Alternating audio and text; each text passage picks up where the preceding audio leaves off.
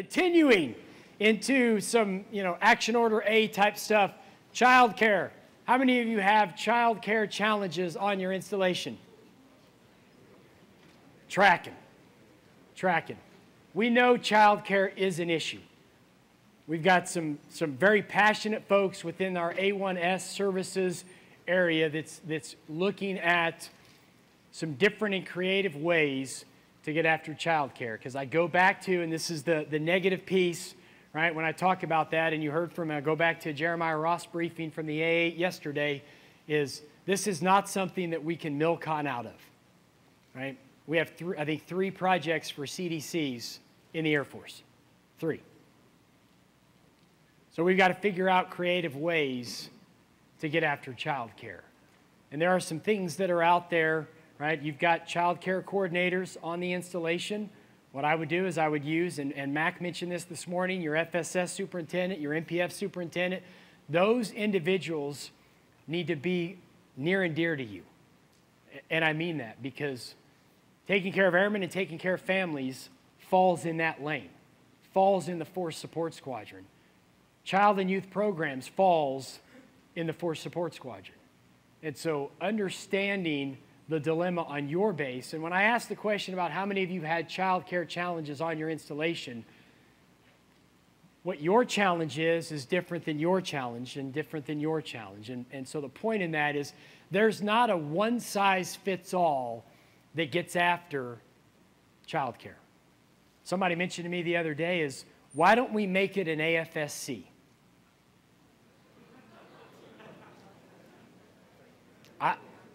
I think that's a great idea. However, what I will tell you is that goes against Action Order D in design, right? Where we're looking at the 117 AFSCs that we already have and figuring out if we can have less, right? And so to create another one that now we bring folks into BMT and tech training to do CDC work, I don't know that we're going to get there. I honestly thought it wasn't a bad idea, right? But I don't know that can survive, coming through the Pentagon.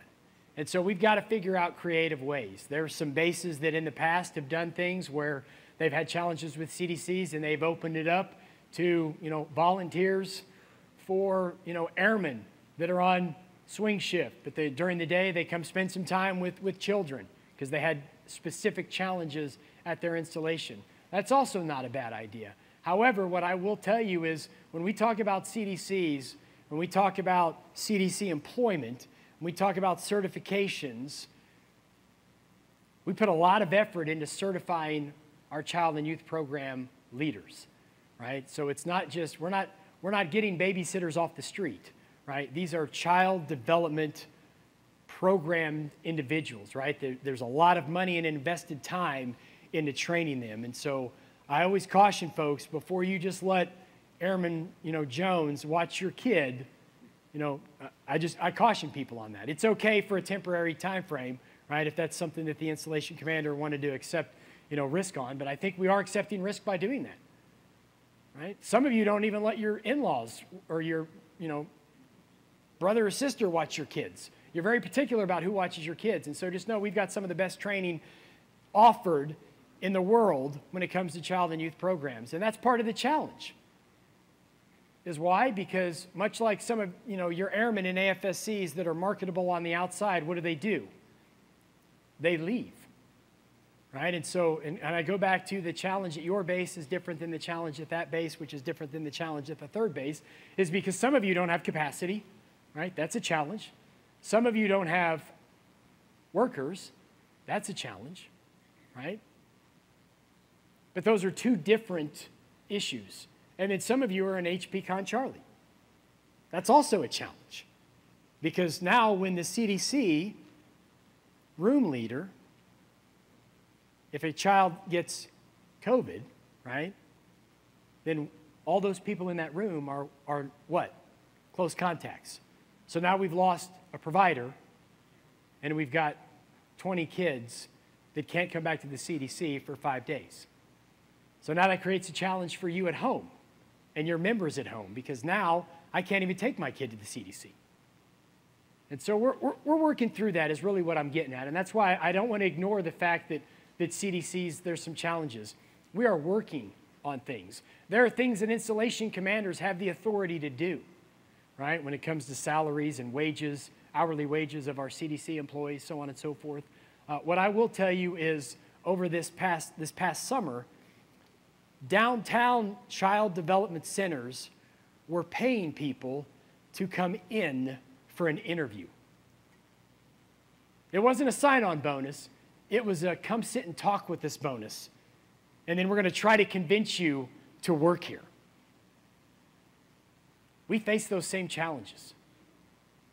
We do. Because how many of you have kids? Okay. I have 2.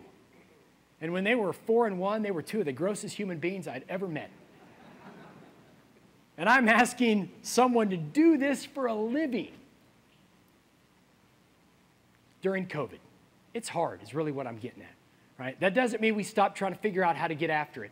But my point is we understand that there's a challenge. We understand that there's a weight, right, at the CDC. We understand all of those things. And so I ask you, figure out at your installation what the issue is, because it's not the same everywhere. It's really not. And so we're going to continue to get after CDCs and figure out what we can do to make it a little bit easier. But I will tell you, there's some websites on some of these slides. daftchildandyouth.com is a great website to go to, right? And so just pay attention to that, and they're always putting good stuff out there. So we talked a little bit about modernizing IT platforms. Here's what's going to happen in the future. Chief McElroy talked about 118 programs. Just to give you for context, right? And I'm not an IT guy. I've told you that before last hour, right?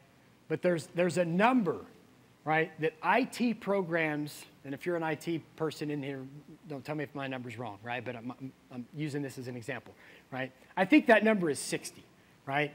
And so each program, in order for it to be effective, right, and labeled as a good IT program, 60 is kind of the cut line, right? 60 is the cut line. AFIPS 2 was like an 18, right? So when we talk about IT transformation, we had a huge need to transform our IT. And also, too, you have to go to take leave. You go here. To go get a printout of your decorations, you go here. To figure out where you want to go to, get a certification, you have to go here. Here's what you need to tell your formations, and here's what you need to know. Go to MyFSS, right? Go to MyFSS. Somebody emailed me this morning and said, hey, where can I find my eval? It's under MyFSS. My eval's under MyFSS. My fitness is under MyFSS. AFIPS eventually, when it comes online, is going to be under MyFSS.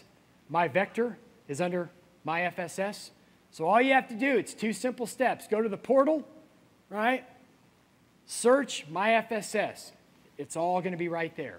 That's part of the IT transformation as well, is putting them all in one area, right? But we had a lot of programs, as Mac mentioned this morning, that, quite frankly, just were old.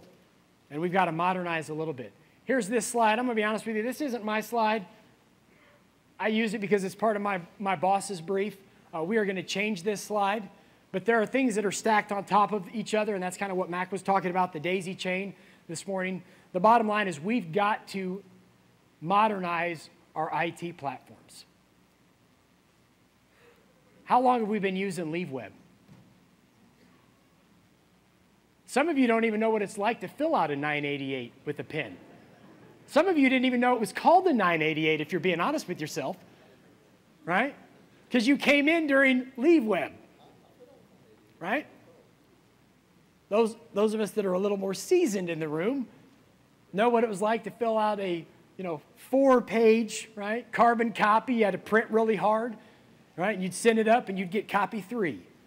2 weeks after you got back from leave, copy 3 would come through your distro, right? Now it's all digital. But even LeaveWeb, right? We've got to look at all the platforms that we have in our Air Force and modernize them, right? There's some of the IT initiatives I talked about, MyFSS, MyFitness, MyEval. All of those things are either here or they're coming in the future. So understand understand my FSS and kind of everything is underneath that. And so go check that out if you haven't been to my FSS. If you haven't been to my Vector, go check it out. A lot of goodness out there. A lot of goodness. Disparity reviews, right? I talked about the September 20 RDR, or December of 20 RDR, talked about the DR in September of this year, talked about the addendum, right? There were some issues identified in all of them. So we've taken the RDR, we've taken the DR, we've laid it on top of each other, and then what has been able to be seen through was common to both of them, right? Common to both of them, and that's the addendum, right? And there were some issues, right? Promotions from E5 to E7 on the enlisted side, 04 to 06 on the officer side, right? Different challenges. I will tell you, this is a holistic challenge, right? And we've got to have holistic changes, right? A whole of Air Force change when you're talking about this. Why? Because when you talk about representation at the rank of chief, but you start down here with a lower than representation in society, you're not going to get to where you want to up here, right? And so that's why and this isn't us saying, hey, it's recruiting. That's part of it. But it's also opportunities given throughout the Air Force, right? And so when you're a master sergeant, you're given those opportunities to make senior and to make chief. And then we have representation. We've got issues with representation. We've got issues with promotions, right? And all of those things. And so we had to figure that out. This slide, I know you can't see the yellow, but here's really what we're looking at. And there's different things that are important on this slide. So the big red circle is representation. Where we are not where we need to be on representation, right? So in other words, we're lower on Asian officer females. We're lower overall on Native Americans. We're lower on, Hispanic and Latino males, right? Why is that important? Because when you talk about retention, right, we're lower on Asian males, Pacific Islanders, and white females. And so how does that tie into promotion? Well, if you start out low on representation, just like I said, and they're not staying, then of course, promotion ties into that to the higher grades. But that also could be why they're leaving. So we've got to look at this, from a holistic approach and figure out what's causing that. And so I will tell you, one of the things that, we partner a lot with our D&I teammates, right? ODI, diversity and inclusion. When it comes to AFIs, we had a uniform board back in, was that November of 20? Seems like a long time ago. November of 20. Long hair, right? Ponytails, braids.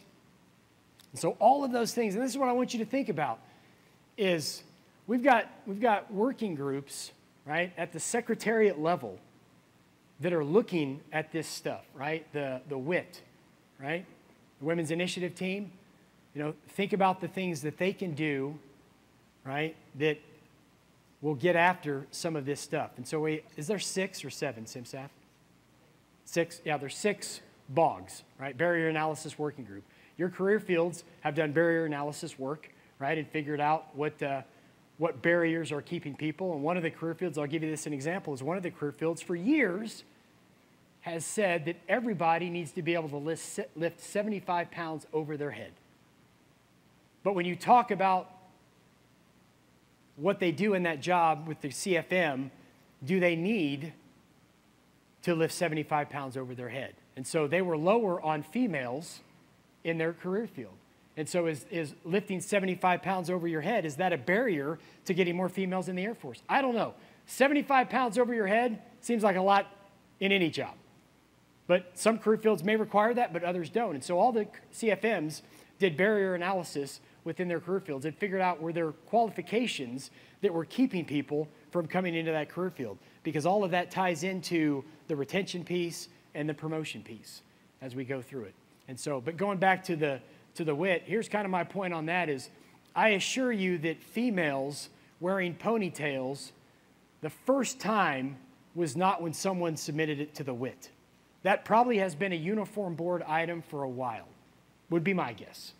Right? I'm not going to talk about beards, right? I'm not, and I hope you don't have to talk about beards. If CMSgt wants to talk about beards at some point, she can, right? But I get asked all the time, what are we doing with beards?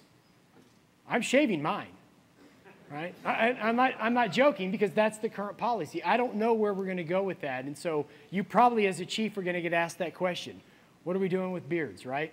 And no doubt it's something that was looked at and probably will continue to get looked at in the future. I don't know, right? And when it does, we'll, if it's ever approved, we'll write a policy for it, and we'll figure that out, right?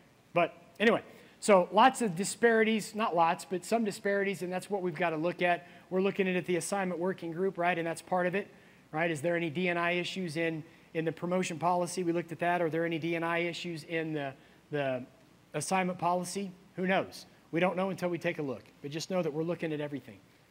All right, fitness. I want to talk about fitness a little bit. So I think Chief Olson mentioned it this morning, right? You're not as young as you used to be, right? Some of you stayed out a little late last night, didn't make it to the gym. Let me tell you, if you try to do the shuttle run without stretching and proper training, you are going to hurt yourself at our age. And most of you are significantly younger than I am.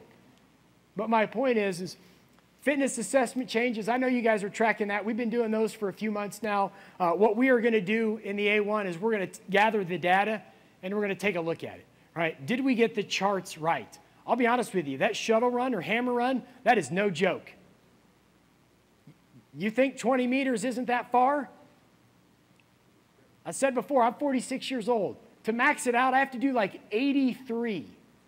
That seems like a lot to me. I don't think we got the charts right. I'm kidding. Kidding, General Kelly, if you're listening. I'm kidding. No, the team put a lot of effort into those charts, right? We had exercise physiologists. We used the human performance wing, right? We've got experts in the A1 staff that looked at that, right? And that's what we came up with. But my point is we made some adjustments, right? You can do the side crunches. You can do the plank. You can do the hammer run. But really what I think potentially could be happening is folks are looking at that 20-meter run and thinking it's pretty easy. And it's not. It's not easy. And so when you talk about the fitness assessment challenges, we're looking at the data, one, to see if we got the charts right, because I'll be honest with you, in this crowd, right, family business, our failure rate's up. Our excellent rate is down. Now, I don't know if it's 2 years with COVID. I don't know if it's the 5 years age brackets, and I don't know if it's people trying the different components and thinking that it's not that hard and then realizing it is. When we were doing this, there were people that actually suggested that you should do burpees for 3 minutes. Have you ever tried that? I'm not in the best shape, I'll admit that, but I'm not even attempting burpees for 3 minutes, right? Burpees for a minute over here, who knows, right? But my point is we've got to figure out what's causing that, right? And everybody's got an opinion on, COVID for 2 years, right? Whether it's the 5 years, whether it's the, you name it, it's the new components. Bottom line is failure rates are up and excellent scores are down. And that's across the board, right? That's male and female. It varies for males and females on percentages, but in some categories, it's doubled the failure rate. It's doubled. That's important to understand, right? And so I think we made some good changes on the fitness stuff. We'll see as we look at the data over a 6-month period and figure out if we got it right. Maybe at some point, we'll add other components. I don't know. It's not much of a discussion right now. The walk was a discussion at some point. We removed the walk as an option for fitness component based off of back in the day, and you guys, most of you weren't in, but when you used to bike test, you used to have the chest strap, and you'd put it in the, when you were done, you'd put it in the bleach water, regular water. You had gel all over you when you were done testing, right? It was terrible. What did we do when we went to the new fitness program? We got rid of all that, right? And so we've got to create, all of that. And now there's technology where you've got heart monitor on your wrist, right? You can wear your own stuff. We eventually may get there. I don't know, right? But at that point in time, the walk was said, we're going to table this for right now. We're going to walk away from the walk, and we'll revisit it later once we can figure out kind of where we're at. But this is where we're sitting. Bottom line is understand that there's some people that are struggling with fitness these days. And I would argue that COVID probably has something to do with that, right? So look around your formations and have those conversations. All right, body composition assessment. The SG community actually owns this. We have decoupled that, but I like to put it in our slides because we have a part in it, right? We have decoupled that from the fitness assessment. Years ago, you used to be able to go to your orderly room, right? You would do your height, your weight. They would put it in a chart. And they would say you're over 20% body fat, right? And then they would do a waist measurement, all of that good stuff, right, or whatever. Then we added that into the fitness component when we went to the new fitness program years ago. We added that in. However, it's been decoupled now, but it is a DOD requirement that you do body composition, you do BMI every year. And so the SG community who owns this took it and ran with it, and they're going to come out with some stuff, and so we're going to go back to doing that. Where it's going to sit, that'll probably be at the commander level, right? Whether it'll be in the FSS, I don't know. Whether it'll be in the CSS, that's what we don't want is you don't do it when you do your fitness assessment. Because then that, in people's minds, puts it in line with the fitness program. And it is not part of the fitness program. You are no longer scored on how big your waist is or how small your waist is. And so we had to decouple that, and we don't want you to do it at the same place and at the same time you do fitness. Because some people, whether you believe this or not, there are a lot of people that stress out about a fitness test. Any of you in here stress out about a fitness test? Yeah, and that's why we went away from it. You ever heard, you hear about those people that do the preparation H and that's terrible. Terrible, and it doesn't work. I've tried it. All right, I did. Anyway, all right, lastly, let me talk about some hot topics, and then I want to spend some time getting some questions, and I'll go back to, as I said before, if I don't know the answer, I'll get you an answer. That's what I promise you, every group that I talk to. I'm not an expert on everything. Our portfolio is absolutely huge. If I filled my brain with all this stuff, I couldn't do it. All right, hot topics. I've got about 7 things I want to talk about. Continuation board. Let's talk about that. It's coming. I don't know when, but it's coming, right? We are looking at, in all seriousness, we are looking at a continuation board for chiefs. Anybody in here under 20 years? Who's under 20 years? Who's under 19? Who's under 18? 17? 16? 15? Well, you got to be at 14. I've studied that for years. 14 is the earliest you can make it. All right, so 15. He is golden. He can stay in the Air Force for another 15 years currently. Future state, you can stay in the Air Force 15 years if you're performing and progressing, right? The days of, I made staff at 6, I got a retirement, I'm hanging out for another 14, right? We've known those people. You've known those people, right? We're going to start with chiefs at some point, right? I don't know what that looks like because, again, we've got to figure out some force management programs. We've done a lot of research on this with other services that do continuation boards. We've kind of figured out what the recommendation is on moving forward with continuation boards. Bottom line is folks have to perform in our Air Force. We are a lean force right now and getting leaner in future years. We need people that are performing and not just hanging around to get to 30. 30 is not a guarantee as a chief. 30 is not a guarantee as a chief. It can be if you're performing, right? But again, just want to share that with you, not to spook you, right? But really, you're going to have this conversation at some point, potentially with your senior non-commissioned officers, because this may, in future years, move down to senior NCOs, right? We'll see how it goes. But I wanted you to know that in case you hear that, right, in conversations with your command chief or your group chief or something like that, you've heard the phrase continuation board. Caregiver separation, this will be released no later than 1 April 2022. We've been working on this for a long time, all right? So, caregiver separation.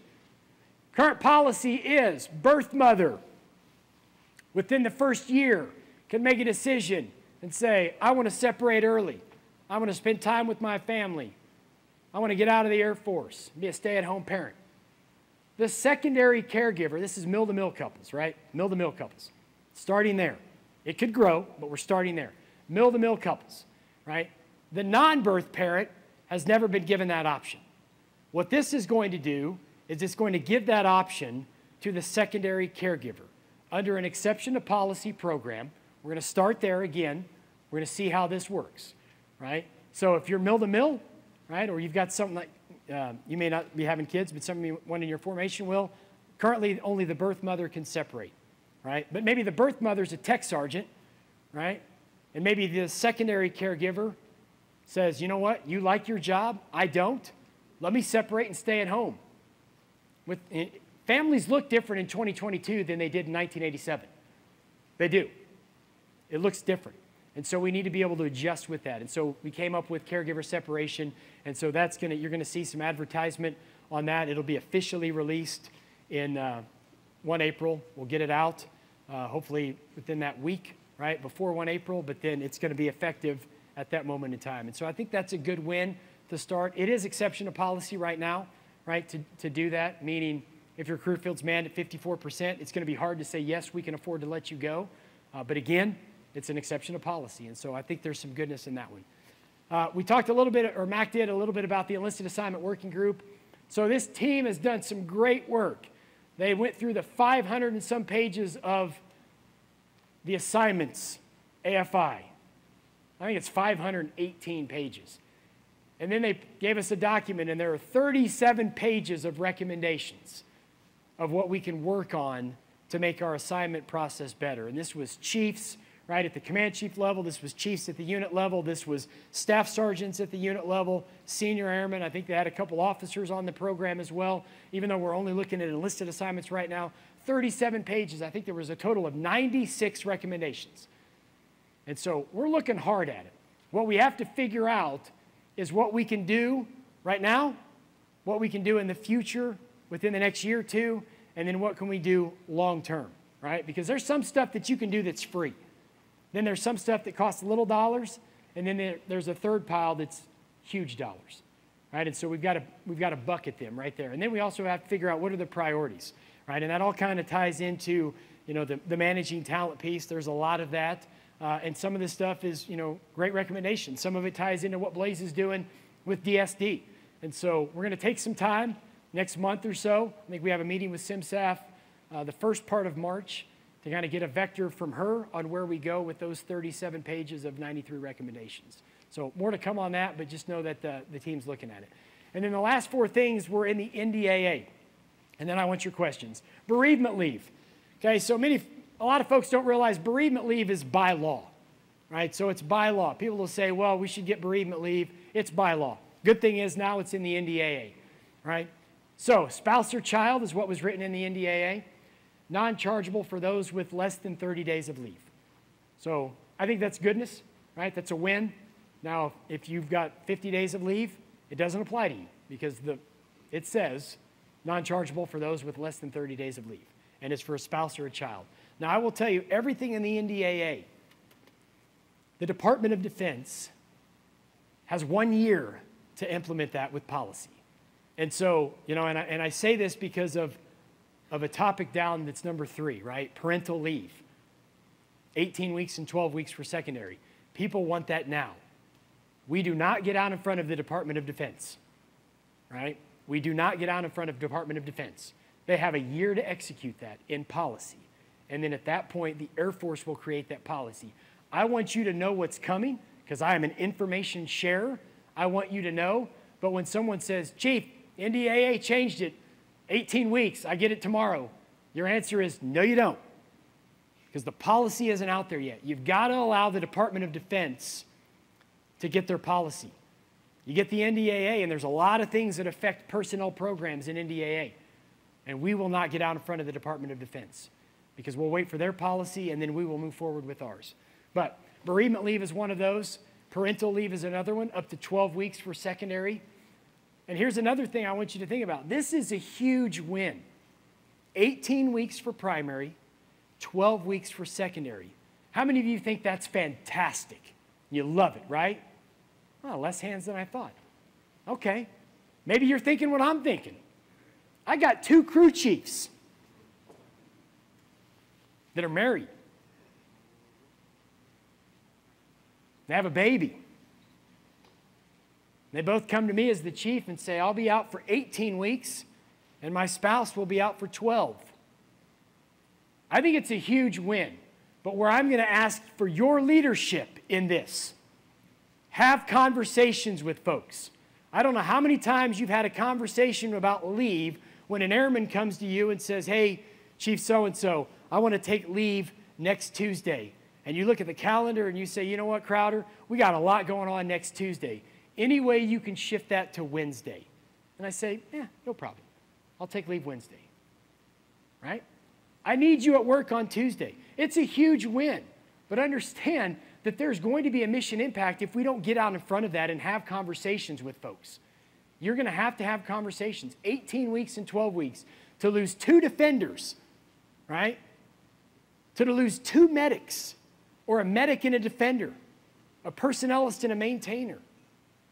I think it's a huge win. I think it's great. I love it. I love it. I took 14 days of leave 20 years ago when my daughter was born, and I took 14 days of leave 23 years ago when my son was born. The fact that we're getting 42 days, right? My math may be wrong on that. I think it is. But anyway, you get my point, right? My math is wrong. You get my point. I think it's a huge win for our force. Where I need your leadership is to have those conversations and balance mission needs, right?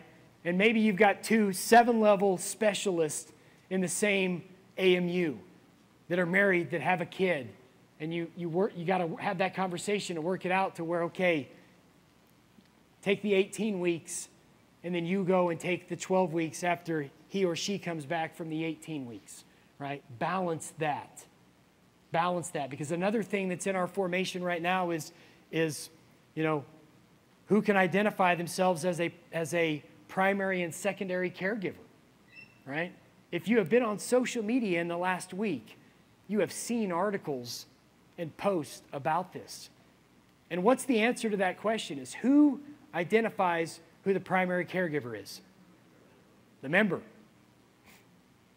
We need your leadership now more than ever. Your commanders need your leadership now more than ever. We have these conversations all the time when we're talking about leave. We need to have that conversation when we're talking about parental leave as well. And I'm happy to take a question on that if you need. And then lastly, I think this is a good win in the NDAA is basic needs allowance, supplemental income for those with dependents that are less than 130% of the poverty guidelines. I've had a lot of discussions on food insecurities over my time in the A1 SELC. A lot of conversations about food insecurities. There was a task and purpose article that was on it. We did a first sergeant study through Diamond 1, right, on food insecurities, meaning we have airmen in our formations that are struggling to feed their family. Some of you may not believe that. I don't know what percentage that is, right? I really don't. That's hard to get after. That right there, I think, helps. 130% less than the, right? Than less than poverty level. I think that makes a big difference. But anyway, with that, I got like 19 minutes for questions, I think. Are you on at 11:45, Mr. Brinkley? Okay. All right, go ahead. Hey, Run Chief. to the microphones. James Carell, Joint Base Andrews. I have 2 questions for you. First one's on that last hour on suicides. Speaking from my airmen that are gun owners, and those locks came out, and we talk about 70% of those suicides are by gunshot, and the research shows that, you know, within those 5 seconds, that decision's made, so we got to secure those weapons. Yep. As a gun owner myself and as the airman, we don't lock our guns with a lock, right? We put them in safes. Is there any type of, you know, kind of programs where we talk to AFES or somebody to get like major discounts or something like that for safes, like when we actually put our guns in those safes? Because as gun owners, we're not putting locks on our weapons. Like those locks, we're just put into the trash can. Well, please give them to somebody else before you throw them away. But yeah, I get what you're saying. Everyone put them in the trash can. I get what you're saying. Yep. So I'll be honest with you, from an A1 perspective, the answer is no. But I'm going to write a note, and I'm going to send that note to the DECA command chief. Not DECA, AFES. Sorry, I said DECA, but I'll send that to the AFES command chief. That falls in in that lane more so. I don't know if there's anything that they can do, right? Because you've got AAFES and DECA, and they are a, for-profit organization. But I think that's actually probably a good idea is, hey, if you're, I don't know how you work through that, but I'll absolutely take that, not for the A1 action because that's out of our lane, but I'll shoot a note to the AAFES command chief and see if that's an opportunity for them to get after. I don't know if you have any thoughts on it. Go ahead. Second question. Chief, thanks. Second question is for the civilian bereavement or the secondary caregiver. That policy changed back in October of 2020, where our civilian teammates could get secondary caregiver leave. Has those codes been updated in the system to where that catches up on their pay? Because what I've witnessed is for our civilians, they have to put a code that is kind of a catch-all on their civilian leave, and then the pay doesn't catch up, and they kind of get docked or they don't receive pay for a couple weeks. And have we caught up on the system for our civilian members? To be honest with you, I'll have to check. I'm not tracking that's been an issue, and so that could mean that it's fixed, right, or it's handled at the local, CPO or FSS. But I'll take that for action. Find out. No one's ever asked on the codes, and that's never been brought up. So I need to make sure that if it is an issue, our folks are tracking it. So appreciate the questions. Who else? Go ahead. Keep talking. Start talking. This is Senior Amanda Aaron from Kadena. So my question goes with the assignment. We've done a lot of new things. We have the non-custodial parent assignment process, which is awesome. And in my career, I've never seen a revamp of the joint spouse assignment process. And what I know is that we hand match every assignment. And we don't get to compete on the equal list or their overseas returnee list. And why have we not looked at providing those bases of those hand matches ahead of the cycle versus you wait for your assignment team to provide you an assignment? No, that's a very valid question on the actual execution of why we don't. I can speak from the Chiefs Group perspective. From an AFPC perspective, I don't know why we don't do that, right? And I'm sure there's a very valid reason. But I will tell you that joint spouse concerns are sprinkled through the 37 pages. And so we're absolutely going to take a look at that because there are concerns. And I know from my time in the Chiefs Group that joint spouse can be challenging. It can be really challenging if your joint spouse is Guard and Reserve. It can be very challenging if your joint spouse is a different service. Right, and so all of those things, from that lens of the Chiefs Group is my experience with that. But I know that we are taking a look at it, and we're going to look at that hard. We really are. We've got to make some changes to our assignments, and that's why CMSAF asked the team to put together a working group and figure out how we can move forward to better manage the talent of our force, because we need to improve the way we do that. So great question, but we'll figure out how to get after it. Whoever. Chief Senior Golf from Wright-Patterson. Just a question regarding my eval. You talked earlier about the force mechanisms with feedbacks, things like that. I was curious, as this comes online, when you look at our enlisted force distribution panels, as well as for senior NCOs, and obviously different wings have different stuff, but looking at like the strat packages, right, that go forward, is there going to be a mechanism in there that's a discussion to where units are not going to have to print all these records or get everything out to where, whether it's the wing command chief or whomever for the EFDP, we can assign the board members so it's kind of all on digital so you can look at it without having to print and do? Yeah, that's a great point, and that's all part of the agile, right? Being able to do those types of things within that system. There are some challenges. I'm not going to lie to you. There are challenges because currently I can go into ARMS, right, and I can print out my stuff. In my eval, I will be able to see my records, but who else will be able to see those records? And so we're having those conversations. I don't know that we're there yet. I'm a guy that I still print out every email, well, not every email, but a lot of emails that people send me. I like to read stuff on paper. That's just me. I think there's opportunities, to your point, to be able to do that, much like an EBOS or a testing, something like that, just like they do, to be able to do those strat conversations. EFDP will be in my eval, right? What that looks like, the team is still working through that, right? But I think there's a lot of opportunity. Go ahead. Yeah, I only bring that up just because, and currently just seeing it, is as you all think through and A1 makes the policy changes, is even with our current EFDP right now, there are still some units that say, you know, the commander will say, hey, I've got 3, you know, 2 must promotes and a promote now, so send me your top 2 from each of your sections, right, or each of your flights. So there's no force mechanism, even though the regulation currently says that every record will be looked at accordingly and meet the FTP accordingly. So that's why I was just curious, is it going to be the force to where it's making, you know, people actually have to look at the records if they're meeting there versus taking out the good old boy, right, or just saying, I'm going to send you my number 1 or number 2.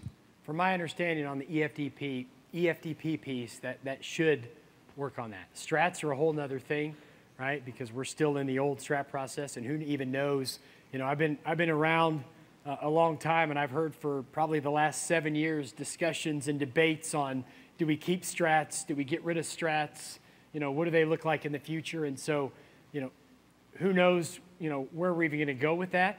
But the EFDP piece should do that, right? I know that's they're wireframing the EFDP in there. I'll make a note of that and make sure that there's going to be, if that's something that we need to do, we take a look at that, right? Versus your point of just send me your top 1. We got a lot of records to look at. And then figuring out how do you look at the records within the system, right? And then another question on the my eval that I get a lot is, will we be able to pull the EPR out and send it to people, right? And so the answer to that is yes, you will. But here's what I will tell you on my eval is there's a lot of concern from folks out in the field on kind of what that looks like. And so what I would compare it to is, have you ever done a DTS voucher? Of course you have. You're a chief, right? You've done a DTS voucher. Have you ever printed out that DTS voucher? What does it look like? It looks nothing like what you filled into DTS, right? Kind of the same concept, right? TurboTax. Every year when I do my taxes, right, and I hit submit, and then I go to print, the tax form looks completely different than what was in the system, right? And so we've got to make sure that if you can print that out, we don't use the word form in A1H, right? It's digital data, right? Because that's what we're doing is digital data is what's stored in the system and pushed into your record. But if you want to print the form out, it would create a form that's an EPR, and that's what you would have. So just wanted to give you guys that. Go ahead. Good morning, Chief. I'm Senior Hop from the Coast Guard Chief Petty Officer Academy. My question is this. The Coast Guard and other branches allow group study for their service-wide promotion testing. And while I'm not suggesting this for the 60 knowledge-based questions, is there initiative or any movement on allowing it for the situation-based, especially with the rollout of the enlisted force development plan and building those team concepts in that frontline leader portions of it? Yeah, it hasn't been discussed, but again, when you talk about the ALQs, right? I mean, you're studying every day as an airman, right? When you're talking about ALQs, are you doing it for testing purposes? No, and so I think one, there's no discussion on allowing group study or anything like that. That hasn't been something that we've talked about with all of the changes that are happening within the A1 community. And to be honest with you, I don't know if we use the ALQs, right, as an opportunity to say, let's look at group study. And I don't know that would make a difference because I think we're doing that every day. Because you should be talking to the airmen, right? You should be talking to junior NCOs about emotional intelligence. Now, what you can't do is bring somebody in that already took the test. You know what I mean?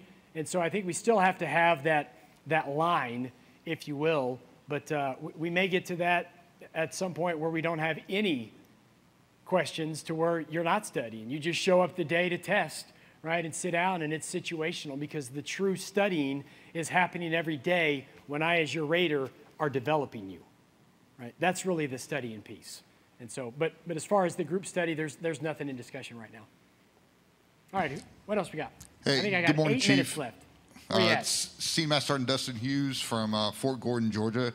My question is in regards to my eval as well. I'm wondering what the agility looks like from the CSS level versus MPF. So as I think about my senior NCO Corps at Fort Gordon, right, I get it feedbacks in March.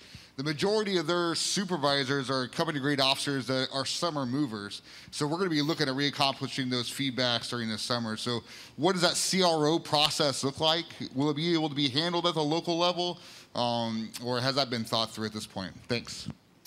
Yeah, it's so I mean that's a great question where a lot of your commanders and company grade officers and stuff will rotate out in the summertime, and it's going to be agile enough that you can go in there. I can go in there every day and give you feedback, right? And then when the rater changes, what happens is when you do it in my eval, you can see the feedback, and then the rater and the ratee can both see that feedback in there.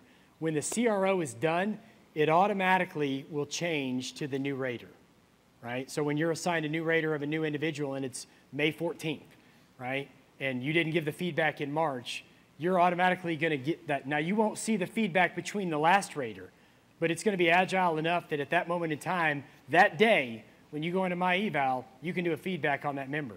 You can do one tomorrow as well. You can do it the day after if you want. There's no limitation on the amount of feedback that you can give members, right? What we have ingrained in our mind is we do an initial and we do a midterm, and that's it.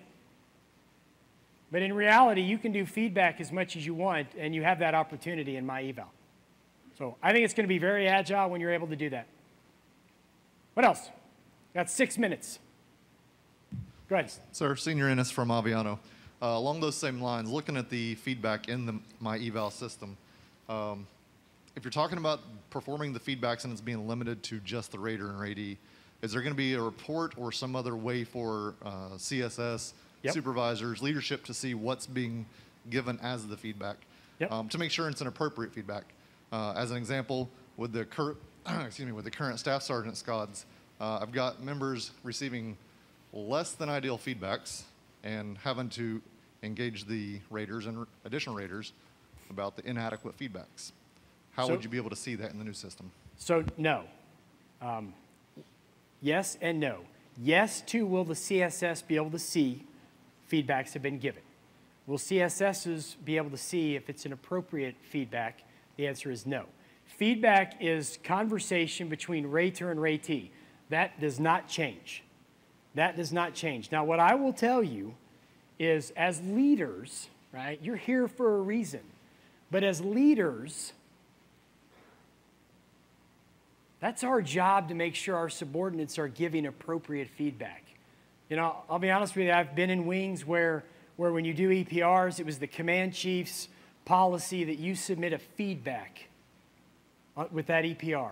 I will fight that every single time and not make friends over it, because feedback is private between the ratee and the rater, right? Where we are engaged as leaders, I don't need to get leadership involved, right, from a leader position to say you need to make sure that they're getting right feedback. What I need to do is make sure that I, as a chief, am developing those senior master sergeants to develop the master sergeants to develop the techs. You get where I'm going with that, right? So you'll be able to see in the CSS who's done feedbacks, where they're at, right? Red, green, yellow, stoplight chart, whatever the case is going to be, right? Whatever it's going to look like. But I do know that you're going to be able to know that, and you're going to be able to see that. But is it going to be appropriate? You know, I don't think so, because I still believe, and we still believe, as an Air Force, that feedback is private between rater and ratee. Now, that's where relationships come in. That's where development comes in. That's where taking care of our you know, formations, that's where that comes in. So I don't know that we'll ever get there, because feedback is not something that should be blasted all over social media. Go ahead, whoever. I think I got 2 more right here. Senior Thomas from Nellis. So we talk a lot about the ALQs and how everything is going in page with promotion testing, and that's how they're going to study. We're going to hand them this piece of paper.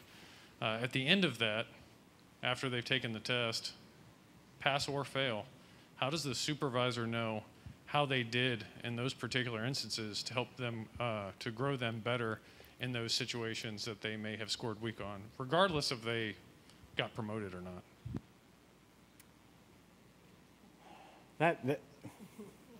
Drop that mic right now.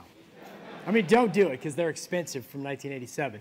But that's a very valid question, And to be honest with you, I don't know the answer to that. I don't know if that's an opportunity that we'll ever get to, right? One of the things that's been mentioned, and it kind of goes along with that, more so for the individual testing. And the reason I say this is because they're still working through all of that. Like, there's been a ton of changes and a lot more that are coming, and they're very detailed, right, when it comes to situational judgment testing. And so one of the things I got asked a couple weeks ago was, why can't, when you run it through the Scantron, I walk out of that testing room knowing that I got a 46 and I should try again next year? Or I got an 86, although I didn't get promoted, I know I got an 86.